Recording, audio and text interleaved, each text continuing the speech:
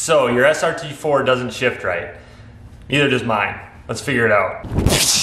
Welcome back to the channel, guys. Welcome back to Phoenix, Arizona, and welcome to another video. Now, I'm no SRT4 connoisseur, but I have test driven a couple and of course bought this one. One of the ones I test drove had this exact same issue. I didn't know what it was at the time, and it's what caused me not to buy the car. But the aftermarket is littered with parts for it. So if you're looking at an SRT4, you might not want to write it off if it is having shifting issues. The most common thing is going to be the clutch pedal pivot. So I've got the Darrell Cox Racing pivot. We're going to start with that and see if that fixes it. I've got a bushing kit. And then, since you can tell a lot about a man by the shift knob he rocks, I got a new shift knob as well because this plastic one from Dodge is not cutting it. Now here's what's happening with my shifter. Basically, if the car is running, I can't get it to go into gear. When the car is not running, of course, I can get it to go into gear, but like it's kind of annoying, especially in parking lots if I need to use first and reverse. I have to shut the car off to get into first, and then to get into reverse, I have to shut the car off again. Now, once the car is rolling, I can work it into the gears, no problem, and it does shift pretty smooth with the car off. So I'm hoping that's an indicator that it is just the clutch pedal pivot. Another thing too, once I start the car in gear, if I take my foot off the brake, the clutch does want to creep forward in first and back in reverse, which again, kind of leads me to believe that that clutch pivot isn't pushing far enough in on the master cylinder to disengage the clutch. So hopefully that's what this adjustable one from DCR fixes today. Most of you already know this, I'm sure, but manual transmissions can be shifted without the clutch. Obviously, I still do use the clutch. Here's a good example of kind of what's going on. I mean, coming up to the red light here, I'll put the clutch in, I'll bring it down, try and get into second. So like right now, it won't go into second, but it will slip in. There it goes, slips in at about 10 miles an hour, and then about 5, I can slip it into first. If I don't hit it at those exact points, I gotta shut the car off and get it into gear before the light goes. But that's just an example of something you might have to deal with if you get an SRT4 like this.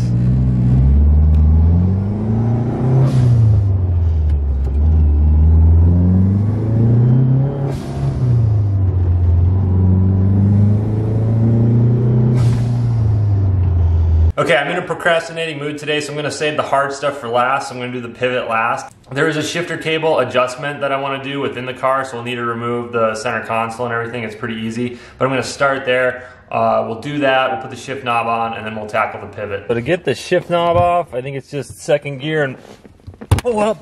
Got her. I think this pops out. 1 second. I don't know if this is right, but I just pushed on the side and then popped out back and front, and that came off. Console's super easy to pull out. 4 screws back here, 2 up here in the cup holders. Just make sure your e-brake is super high. You'll slip it up from the back and out. Mad Dog STS rod brake equipped. I don't know what that is. Apparently the Mad Dog STS rod brake is some kind of thing that makes the shifter like really click in. I mean, this thing is like a bolt action rifle. It's a tight little gearbox for sure.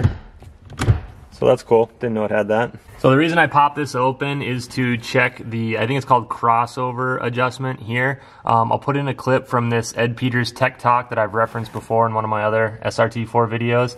And that's what I'm gonna do right now. So I'll do that off camera. You guys can watch that, and then we'll come back and it'll be done. This is how you adjust it. It's simple as hell. You loosen up that bolt with your fingers. You got the gear shift ball up here.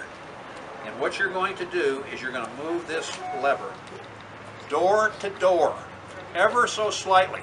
Not fore and aft. You're going to move it door to door. Just ever so slightly, just barely move it. And what you're going to find, oh my goodness, look at the change of where it was sitting. Now what you've done, if you just sequenced the crossover, you all know how to do it. That's the number 2 failure. So mine's adjusted now. It didn't really move. It's an 8mm bolt on there, so just good to know it's right. And I guess now we know about this Mad Dog thing too. I'm gonna leave the center console off for the time being, but just for fun, I'll test fit. This is the Darrell Cox Racing shift knob. It did come with a sticker that I pulled off, but it's just a weighted shifter. It's metal. The stock one, let's see. Stock one is just plastic and kind of painted, so it looks kind of cheap. And then I suppose since you just pull up to get it off, if you were really ripping through the gears, it could come off. This one has set screws in it, 2 set screws that kind of go in this little wedge here up front. So should be a better shifter all in all. So oddly enough, the set screws are different sizes, but holy smokes, that's a game changer. If we can get this thing shifting right, it's gonna be a blast. All right, now we need to tackle this pivot. Whoa! Now there's a really good step-by-step video on this done by another channel. I think you guys should definitely watch that one if you have to do this. I'll link it in the description below. I'll probably just time-lapse you guys on this, and if anything bad happens or goes wrong, I'll just fill you in as I go. This is not gonna be much fun. So underneath the clutch pedal, up. Oh man, I don't even know if you can see it. By the way, if any of you know what any of this wiring is, let me know. Looks like I got a little fuse here. Bunch more stuff up there. Okay, there it is. In the center of the screen, let me get the screen wire out of the way. Center of the screen, that is the back of the pivot that attaches to the pedal. And then I think there's a clip that goes into the master cylinder there. This isn't even worth taping. Honestly, this is gonna be hard. I think if I get this, you guys all have to hand me a man card.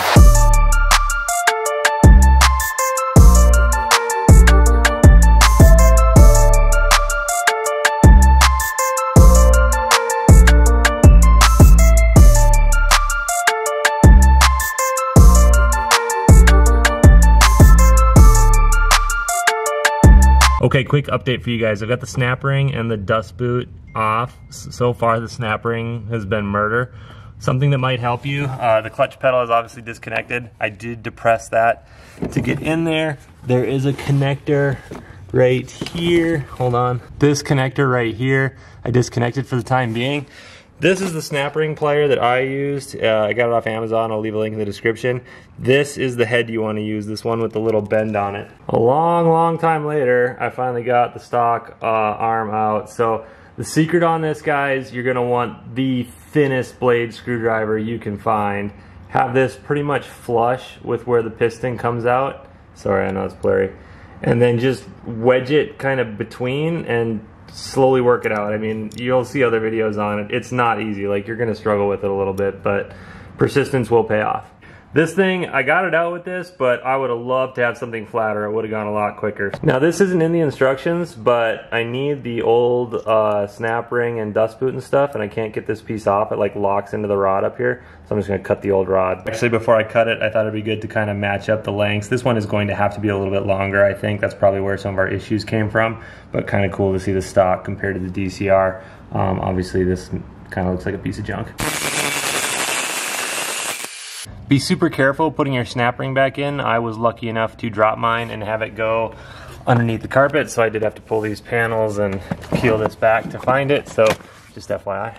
Also, use a better snap ring pliers than mine. I just spent the last 20 minutes finding this thing that flew away.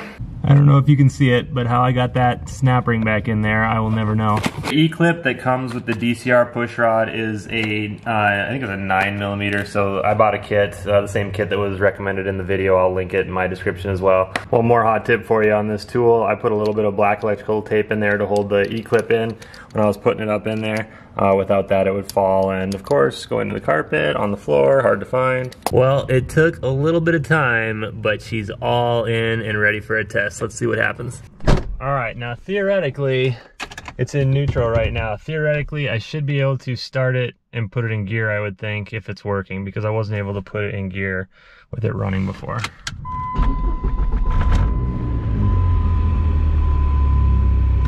Oh, reverse.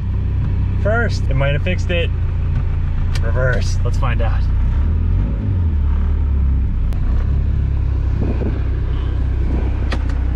I can't roll the window down because I tinted it. It's working. Okay, I gotta get my door shut now.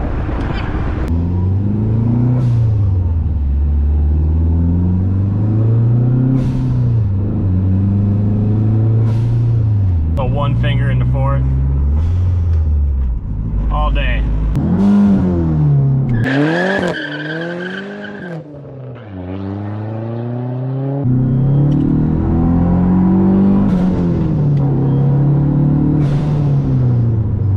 This thing rips. Got everything put back together. Super impressed with everything. The shift knob is sick. I can't remember the exact price. I'll annotate it down here, but worth every penny. If you have an SRT4, absolutely you have to throw away the plastic piece of garbage stock knob. Get yourself a Darryl Cox racing knob. And then the pivot, I can't remember what I paid for that either. It was pretty cheap. Annotated price right down here. but obviously totally worth it. When I bought this, I was kind of assuming I was gonna have to pull the transmission, and it doesn't look like I'm going to have to now. I'm gonna stick with a if it ain't broke, don't fix it mentality, so I'm gonna keep the DCR bushing set for later. I think it's fine. This thing feels amazing, so I don't see any reason to mess with it. I think that will do it for today's video, guys. I hope you learned something. If you're an SRT4 owner or you're looking at them and you're running into some, clutch or transmission issues, it's probably fixable. Don't tell anyone else. Super happy with the DCR stuff, Darryl Cox Racing stuff I put on. Definitely would recommend it, but I think that'll do it. So I appreciate you all so much for watching. Stay tuned for more. I'll catch you in the next one.